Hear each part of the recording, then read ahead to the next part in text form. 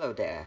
So I've got some great news for you. LineageOS 16 based on Android 9.0 Pie has been released for the Samsung Galaxy J7 2016, and in this video I'm going to walk you through all the new features with the LineageOS 16 or the Android Pie for the Galaxy J7.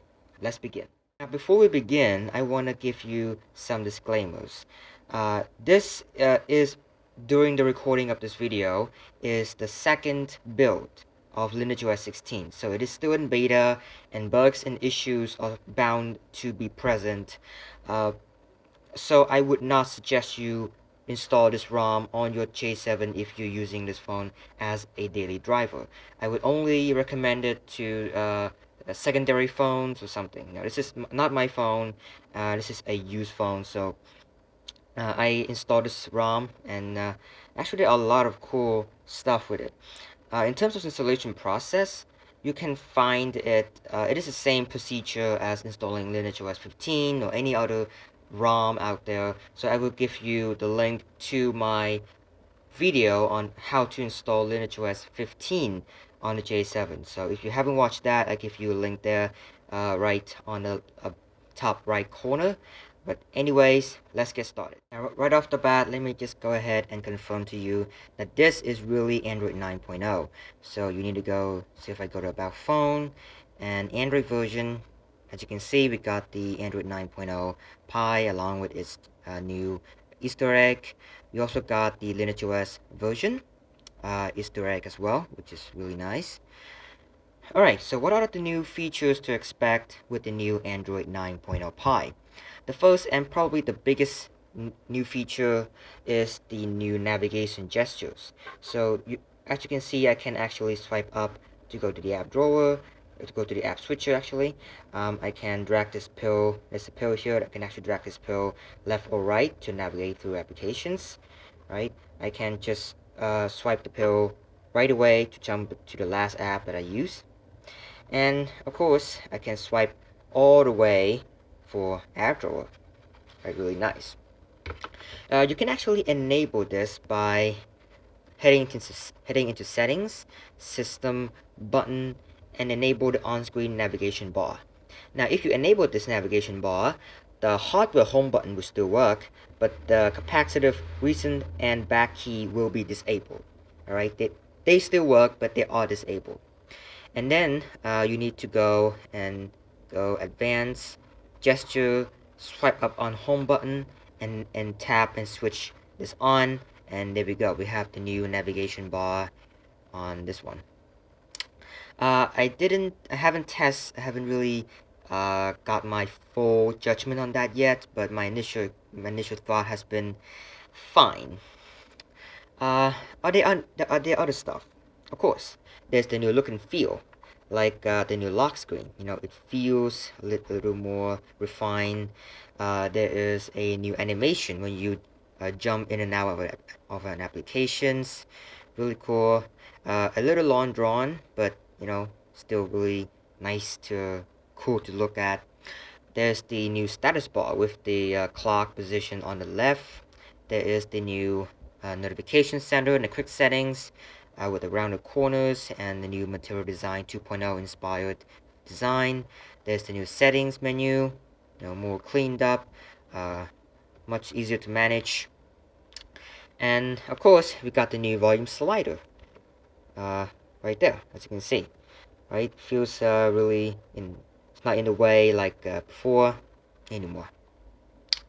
One of the coolest features of Android Pie baked into the OS is the digital well-being, which is pretty much to track down your app usage, your phone usage, you know, how many unlocks, how many notifications, and then tells you what is right to stop using the phone to prevent phone addiction. And to me, one of the best features of Android 9 Pie, small but really important, is the dynamic rotation. So you know that I got the auto rotate off. As you can see, I got the auto rotate off, and let's say I'm in an app like the phone. If I go over to the landscape go to the landscape. It doesn't rotate, right? Because I disabled the auto rotate. But there is going to be a little button there. There's a little rotation button. Let me just give you one here. There we go. We got the rotation button. If I tap on it, it will rotate the screen to landscape, right? Without having to interfere with auto rotate. This is actually the really cool feature, really useful features, because it's been pretty annoying when you're in bed and you just keep toggling your auto rotate on and off. Really annoying. There are also changes to the way you edit your screenshots. So you take a screenshot, you can edit right away using Google Mockup, right?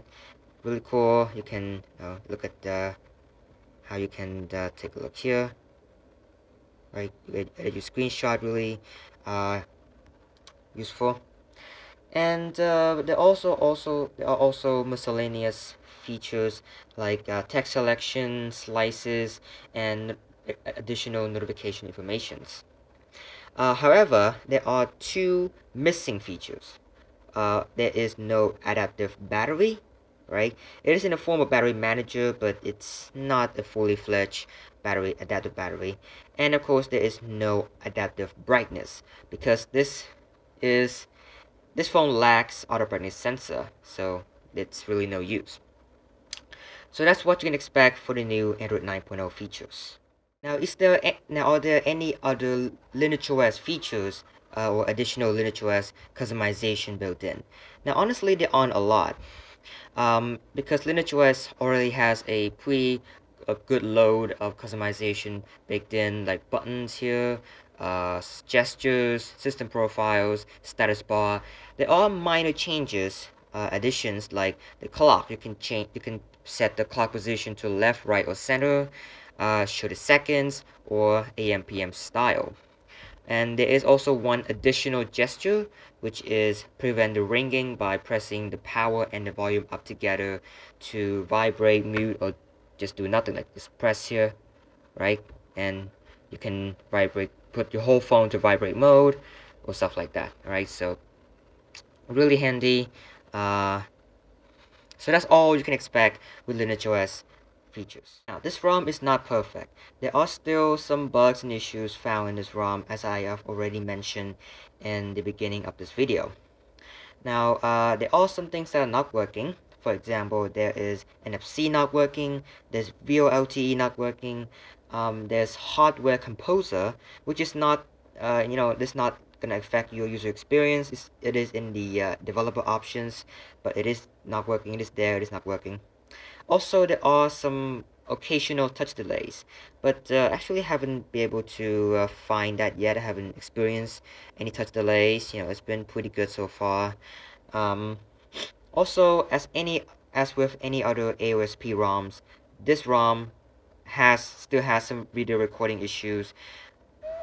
After which you can actually fix it using another camera app like Footage. Matches, the safety net hasn't been passed yet. I'm not sure about matches though, but some people have said that the matches still can't be installed on this phone as of right now. There is a weird internal problem every time you reboot your phone. It's minor, but it's something to keep in mind of.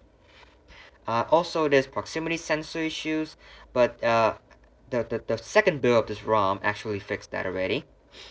And also, something I noticed, the animation is a little choppy. Sometimes it's smooth, but sometimes it can get kind of like 15 to 20 frames per second animations, and which is kind of annoying if you kind of like animations in the past, like me. You can find it a little annoying, but that's all the bugs you can expect. So that's pretty much it for the new LineageOS 16 on the Galaxy J7. And honestly, I was kind of surprised by how well these developers were able to port LineageOS 16 to this phone.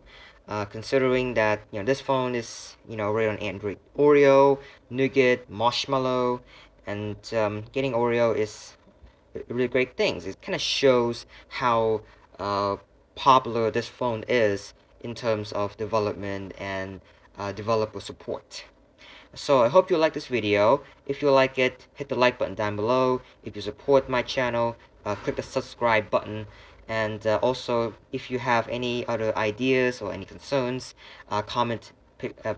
give me some comments so that I can resolve you as soon as possible. Anyways, thank you and goodbye.